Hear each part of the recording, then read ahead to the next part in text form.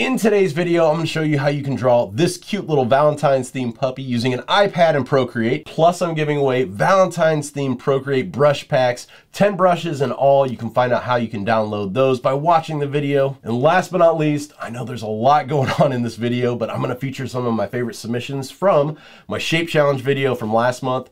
So if you want to check those out, learn how to draw this guy, and learn how you can get those free Procreate brushes, keep watching.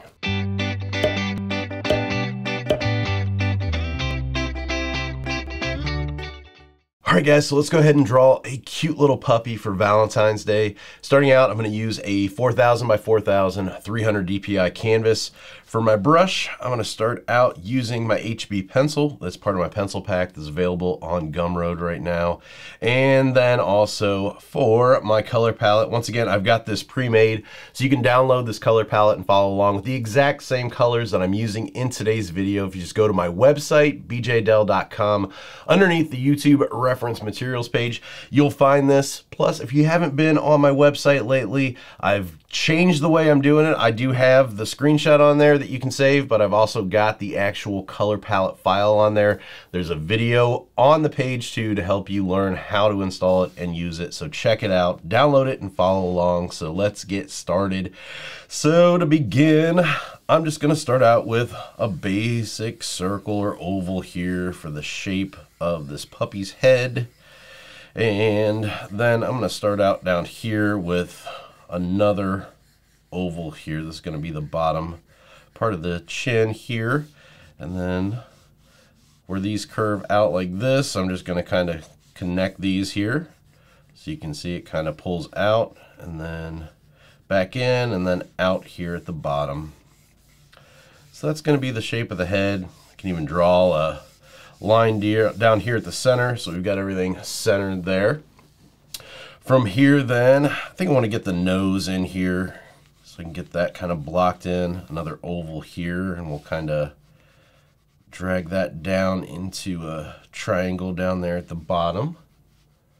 So there we go, we've got that. Next up, let's go ahead and get the heart in here. So if I just draw a heart right here. Trying to get it as centered as I can. Once again, with the sketching stage on this, I keep everything really kind of loose and then go back in during the inking stage to clean everything up. So you'll see everything is kind of loose and really, really sketchy right now. So there we go. Let's go ahead and let's see. How do I want to do this? Maybe have his arms come up kind of holding the heart like this. So you can kind of curve the paws around. So just kind of a sweeping motion there from the bottom of the jaw there, up and around. Kind of have the lines for the paws right there. I think that looks pretty good. Draw the rest of the body kind of coming down there. Then maybe give him a different color belly here coming down. Kind of get that in there. And let's see, maybe having a tail come up here from the back. That kind of hanging out there at the side. Maybe have the tip colored a little bit different there. So there's that. Let's go ahead and work on the rest of the head now. So get the ears in here. Have these floppy ears hanging down like this. And then maybe have kind of a tuft of hair here at the top. Coming down like that. So you get his eyes in here. I think actually let's make him kind of squinting here. I think that'll look a little bit better. He's in love and he's got this really happy squint to him. Do that. Pull his snout around here, have that to be a different color there, kind of matching that belly down there. A super big happy grin here. Maybe give him a spot here over his eye, and then get some eyebrows in there too. Just like that. All right, so there we go. We've got our sketch done. It's really loose. So next up, we're going to go ahead and start to do the inking. So to do this, I'm going to go ahead and go up to my layers menu here. I'm going to make a new layer. This is going to be for our inks. And then for this, I'm going to go ahead and drop the opacity of layer 1, which is our sketch layer, down, just so it's not as dark. It's a little bit lighter. We can draw on top of it a little bit easier. Then going back to my brushes for my inking, I'm going to go ahead and switch over to my cartooning set, and I'm going to use standard inker streamline to do the inking on this.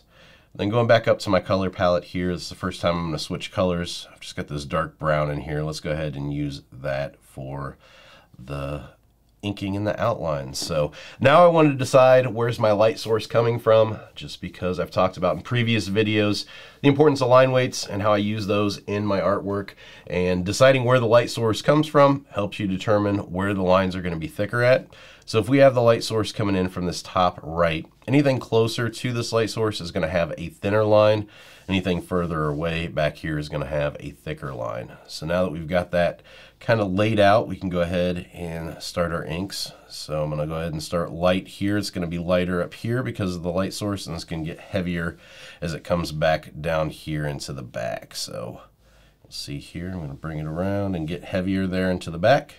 Watch that one more time as I go down and around and get heavier there towards the back. This towards the front is going to be heavier down here because of the shadow, but then it's going to get lighter as it comes back up and around. So there we go. I'm going to go ahead and let me switch my brush here to the standard inker eraser. Kind of erase those overlaps there. I'm going to zoom in here a little bit so I can get these lined up.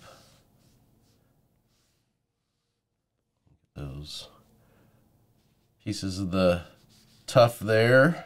Go ahead and get this ear next. Once again, a little bit heavier line back here because it is further away from that light source. This ear here, this one's going to be lighter here towards the front, a little bit heavier there at the bottom. I'm going to try to match those up a little bit better from left to right as far as the size goes. So there we go. Fix this one as it comes down and meets there a little bit. That a little bit smoother there. All right, next up, I think I'm going to go ahead and do the heart here. So I'm going to erase here. Ready for that. There and down. Back up and around here. Zooming in here to match up those lines. Then using my eraser, I'm just going to kind of get a little bit better of a taper there, and then erase these overlaps over here. All right, there we go. Erase these overlaps where the paw is going to go.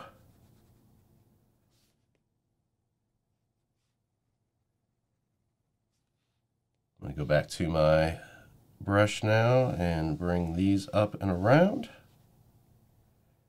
These little lines here in the center of the paw, I'm going to taper those.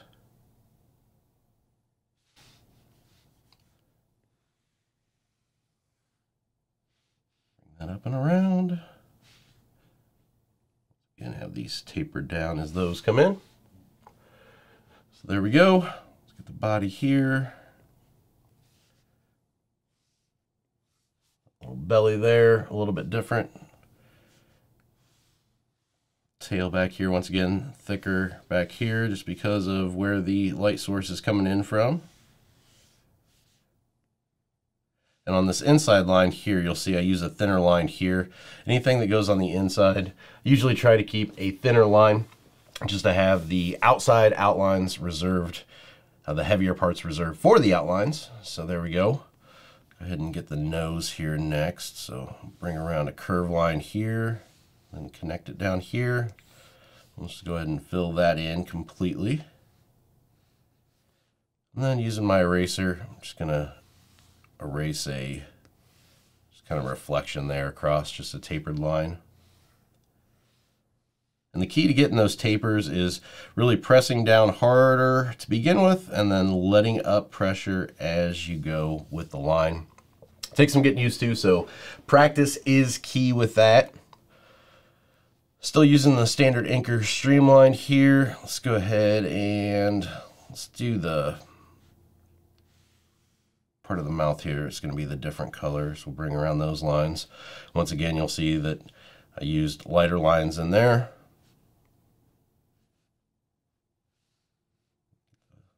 Mouth here, that kind of goofy grin to him.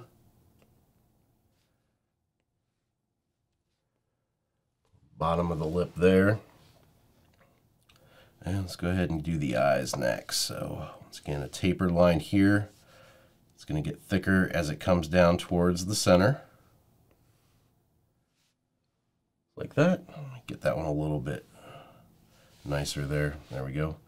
And then I'm going to switch to the non-streamlined version of this. I'm just going to go to the standard Inker to get these other lines. These little quick tapered lines, I like using the non-streamlined version for those. Just gives you a little bit more control over that taper as it comes out. So there's that. And then let's go ahead and just give them a couple laugh lines over here, where those eyes kind of crease in there. There we go. Then going back to my standard Inker streamline here. Just going to go ahead and pull the spot around his eye there. And get that a little bit thinner. Don't want it too thick. I don't want it coming too close to that line there. That looks good. Now for the eyebrows here, I always go with a thicker line down underneath and then a thinner line there at the top. Just kind of gives that weight to the bottom and shows kind of like where that shadow is going to come in there. So there we go. Last thing I want to do then is going back to just the regular standard Inker. I'm just going to go in and just add a couple of little fur lines here.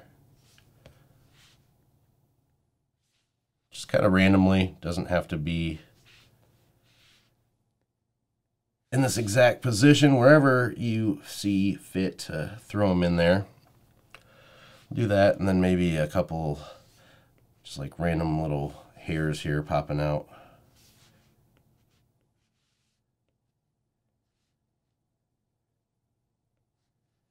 See this one, I kind of overlapped there a little bit too much, so I can just turn that into a hair and fix it like that. And you'll see with some of these, I'm going to the edge of the line and coming out, and then other ones I'm going actually inside of the design and coming out, just so they don't look exactly the same. They're all placed a little bit different.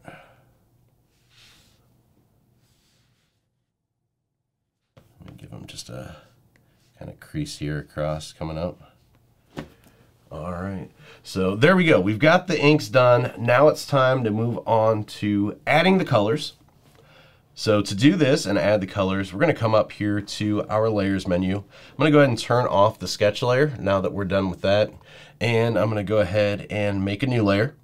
I'm going to hold down and drag this underneath my layer 2, which is the inks. And then on the inks layer, I'm going to come up here, tap on this once, and I'm going to set this to reference. So this is going to allow us to drag and drop all of our colors on layer 3 without affecting our lines layer. This is going to help us later when we go in to add the shadows and the highlights. So now that we're on this layer, I'm going to come back up to my color picker here, and the first color here, let's use that for the main body. So we'll throw that in there. The arms, sides here, and then the tail. Now that we've got that, coming back up, we've got a lighter color here. We'll use that for that part of the mouth, and then the belly there. And then back up one more time, we've got a darker brown here, which we'll use for the ears. And then also that spot over his eye. And then this kind of brownish orange color here, we'll use that for the eyebrows. So that kind of stands out there. And then finally, we've got the pink color for the heart. And then last but not least, let's go ahead and switch back that lighter brown here, which you can also color pick just by holding down your finger. We'll use that for the edge of the tail there. And then probably across the nose there. All right, so there we go. We are good. We are done with the color flats. Using that reference layer, you can see it's super quick just to fill this in. Color flats take no time at all, which leads us into the next part of today's tutorial, which is going to be adding the shadows. So once again, to add the shadows, we've decided our light source is coming in this way, so our shadows are going to fall here on this left-hand side. Now that we've got that decided, we can go ahead and make our shadow layer. So coming back up to our layers menu, you can hit the plus button for a new layer, and we're going to set this one to clipping mask. So if we tap on this and then hit clipping mask, when we draw on this layer, it's only going to show up on the parts that are colored in on layer 3, which really helps you stay in the lines and have more control over your shadows. So coming back up to our color palette now, I'm going to go down to the second row and pick this color here, and that's kind of this reddish brown color. That's going to be what we use for our shadows. Now that we've got that, I'm going to start kind of dragging and dropping in some colors here, if it will work here. There we go. So I'm going to fill in just a pretty decent amount here. I'm going to go ahead now, zoom in just a tad bit so we can see a little bit better here. And I'm going to switch over to my standard inker streamline. And I'm just going to pull in some shadows down here.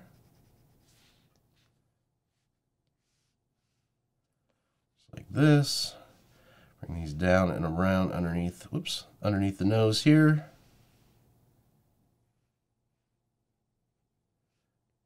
That chin, or the lip there, I guess.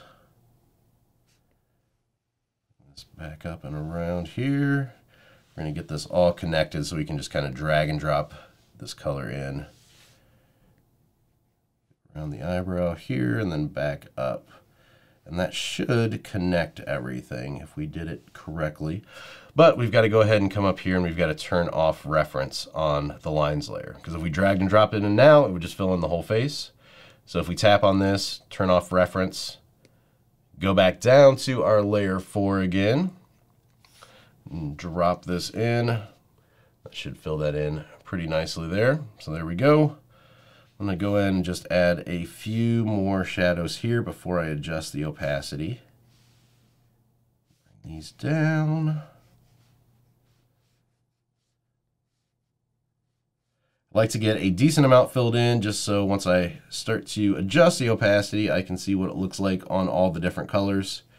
And it helps me pick the opacity level a little bit easier.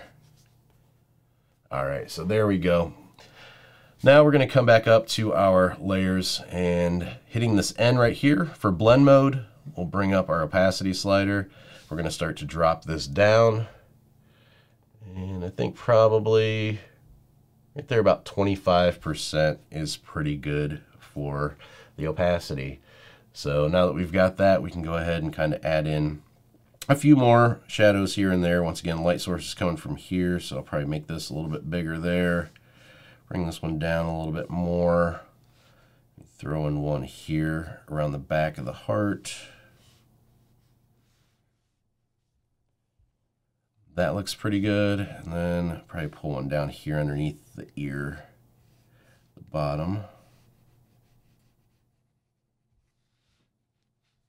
Use my eraser to kind of fix that back up a little bit. There we go. Then I'm also going to add in a shadow here underneath this eyebrow. This just kind of helps to bring out the eyes a little bit. Gives them a little bit more of a weight to them and a little bit more of a three-dimensional quality, even though it's a two-dimensional piece.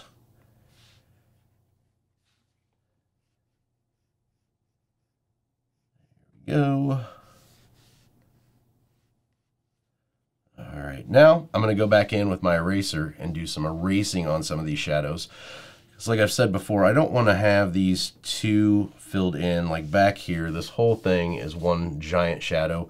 And since there's no non-shadow parts back here, you can't really tell that it's shadowed because you don't have anything to compare it to right there. So just by erasing there is going to allow us to do that. So if I come up here and erase this here, it's a little bit back here.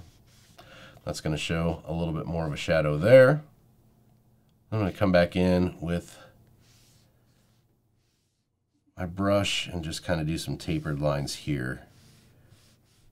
Add in some details there on the eyebrows. There we go. Clean these up a little bit. All right, pull out one more time here and just kind of get a quick view and see what we're left with. I think that looks pretty good. So that's going to be our shadows. So from here then we can go ahead and start to work on our highlights. So the highlights going to work a lot like the process for the shadows. We're going to go ahead and make a new layer once again, tapping on this and setting it as clipping mask. And then coming back up to my color palette here, I'm going to go to this yellow. That's what we're going to use for the highlights on this one. Like I said, light source coming in from up here. Just going to go around and add in some highlights where that light source would be hitting. So this top right-hand corner here. Same thing here, pulling this down and around. You'll see I've got that kind of tapered off as it comes into there.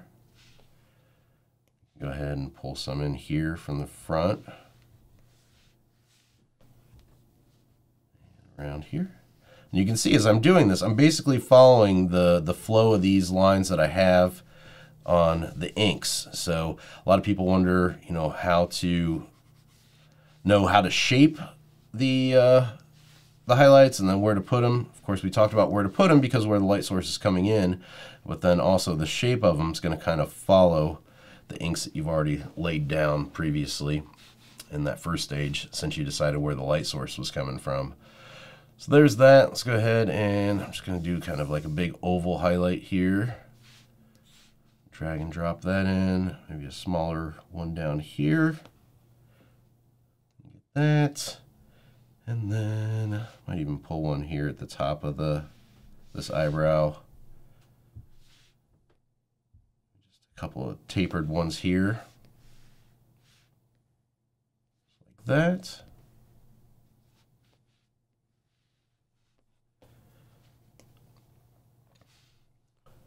And top of the heart here.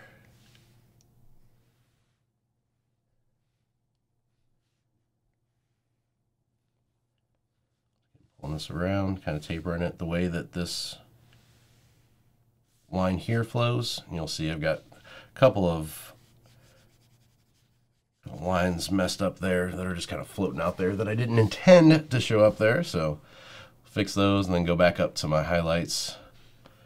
Do a oval one here. That.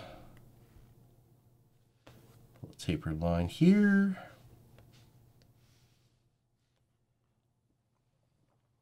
And I think that looks pretty good. I don't go as crazy with my highlights as I do with my shadows. I go a little bit heavier with the shadows. So you'll see there's not as many of those highlights in there. So now I'm going to go ahead and drop the opacity. So coming back up here to my layers, N for blend mode, dropping this down. Let's go maybe, let's see, 35 maybe. Don't want it too bright. I think that looks pretty good. 35, 36. So there we go. So that's going to be our basic character design. So let's go ahead and add a background to this guy now. So I'm going to come up here to my layers menu once again. I'm going to come back down to the bottom here and I'm going to make a new layer. And I didn't add a background color in here, so I'm going to show you what I usually do for my background colors here. I'm going to hold down on the main body color. And then in Procreate, if you go to Harmony, it's going to pull up the Harmony color picker here. I've got complementary chosen here. You've got a few different options, but let's use complementary. And I'm going to pick this blue here. That's going to be the complementary color, so it's going to make that stand out even more. So that's what we're going to use. I'm going to go ahead and add that blue down here then, so it's there if you guys do download the color palette. And with that, then we're on this new layer 6 down here, and with my standard inker streamline, I'm just kind of make a crazy looking rectangle shape there for the background. I think that looks pretty good. And then from here, kind of want to add something else.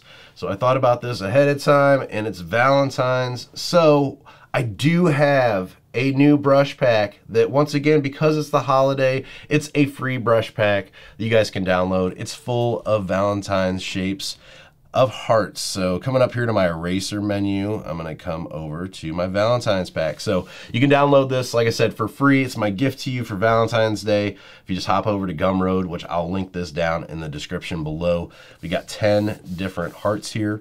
So you can use these as regular brushes to make and add colors, or what I'm going to do is you can use them as erasers. So using this eraser for this heart, you're going to see I'm just going to come in here, erase a little bit of the background there, come down here to one of these other ones. Let's just skip around, throw one in here. I'll change the size around for these. So there's one. Let's go ahead and this bunch of hearts here, throw those in here. Getting the right size here. There we go. So we got some hearts there. Use this heart here, throw that in there. So feel free to download these, play around with them. You can use them in your just regular personal projects, or if you do commercial projects, you can use them in there too. I do not mind, just don't package them and resell them, since I'm giving away for free. If you want to use them in your artwork that you sell, go ahead. I don't care. It's all good. So there's that. A couple more here. Of course, we can flip the screen around and have some kind of upside down. These are going to change based on where the screen's at and the angle of the screen. So just moving stuff around like that will allow you to have total control over what shows up. Put another one down there at the bottom. There we go. So there we go. A couple of hearts thrown in there for good measure too. Hop on Gumroad, grab those for free. And then last but not least, I want to go ahead and sign this guy. So come back up here to my standard inker and sign away. 21. So there we go. A cute little puppy for Valentine's Day. So that's it for today's drawing tutorial. Up next, let's take a look at some of my favorite submissions from last month's shape challenge. So last month, I started a new shape challenge with the shape you see here. The idea was to make a design based around that shape. You could twist the shape, you could turn the shape, just had to make sure your design stayed inside the shape and filled the entire thing up. So without further ado, here are some of my favorite submissions from last month's shape challenge. First up, we've got Hey Boaz, and of course, we've got the Predator here. And this is a perfect example when a design fits a shape to a T. It looks like the shape was made for it, but I can guarantee you when I first drew up the shape, I didn't necessarily see the Predator. Even when I was working on my design based on the shape, I didn't see the Predator, but now that this is in front of me, that's all I can see. So just a real testament to how well the design was thought out to fit into the shape. The way that kind of tail part comes down in the back, the dreadlocks just fill that perfectly. And then the way the shape comes down and bows out, gets wider in the front and expands, it's just perfect for that big Predator mouth. So just a fantastic job, Hey Boaz. And speaking of which, I'm going to be throwing up the social media handles of everyone featured in the video. So whether it be Instagram or Facebook or even websites, keep your eyes peeled to the screen and check these people out. Show them some love. Next up, we've got Stephen Moore Art, and we've got this kind of robot alien astronaut, and I really love this. The way Stephen used the outlines of the shape and then continued those lines into the body of the design. We've got that kind of bowling pin antenna there in the foreground. That one's the bigger one, closer to the viewer, and the way that outside line comes down into the head, which allows that top part of the head to wrap back around. And then you've got the perspective of the smaller antenna there in the distance, and it's shadowed. Just a really cool use of perspective there. Same thing goes for the front of the face, the way that helmet wraps around the chin. You can kind of see inside and then also through the helmet. Just cool idea. Same thing goes with the face too. Just a really nice use of lines there in the face and building up that character. Color-wise, just pops off the page and just really cool to see. So great job, Stephen Moore. Next up, we've got Angel Quintero from the Keep Creating group over on Facebook. If you guys aren't part of the group yet, definitely hop over there and check it out. I'll talk more about that here in a second. But this one, we've got a really cool shark. Love the character design of this, the expression, and just the face. Just super well done. Love the little details too. The little hook coming out of the mouth, a little seaweed coming up from the bottom. Just a couple of nice touches there. Plus, once again, colors with this one just make it pop. Love the use of the blues. Then the way that the shadows and highlights are done, really, really nice. Really reminds me of kind of one of those surf shop style t-shirts that you would see. So just really pops off the page and has a really nice professional look to it. So fantastic job, Angel. Next up, we've got Micah Claycamp, and Micah also a part of the Keep Creating group over on Facebook. And Micah's niche is doing cars and trucks and vehicles, so it was kind of nice to see his wheelhouse on this one kind of fitting into the shape. So very, very cool seeing this car or truck crammed into the shape. Love kind of the highlights and the shine off that metal. Just really well done, and seeing everything kind of fit nicely into that shape. Super cool. Check Micah out at micahdoodles.com. Very, very awesome work. Next up, we've got Chuppy Lim, and Chuppy's been a part of the Keep Creating group for a while. Back when I was doing regular weekly art challenges on my YouTube channel, Chuppy did quite a few submissions for that, and just always a really, really cool use of vibrant colors that just pop off the page. Again, just really draws your eye in, has a lot of energy to them. And once again, this is no different here. Just a really, really strong piece. It's a lot of fun. It's bright, it's vibrant, and it's really, really cool. So fantastic job there, Chuppy. Next up, we've got Terry Mead with none other than Davy Crockett. And this one made me laugh just because, of course, the coonskin cap could have just been the hat, but Terry went the extra step and just made it an actual live raccoon sitting there on top of Davy's head. So kind of got two characters mashed up into one. I thought that was really cool. And then that expression that Davy has just shows, yeah, not really feeling it, not very excited about the whole thing, kind of has that annoyance look. So this one, like I said, made me laugh. Really like the execution of this, and super, super cool use of multiple characters in one design. So great job, Terry. Next up, we've got Darren Randall Art with this dancing lava dude. And this one, just a lot of fun. I love the colors in this one, the way that the yellows kind of fade into the orange too. Thought that was a nice touch. Also, just the little splatter textures all over the darker oranges and the kind of whites that go over top of the body. I think that's cool. And then also just the pose itself, a lot of energy in this one, a lot of motion. You can kind of feel that dancing vibe.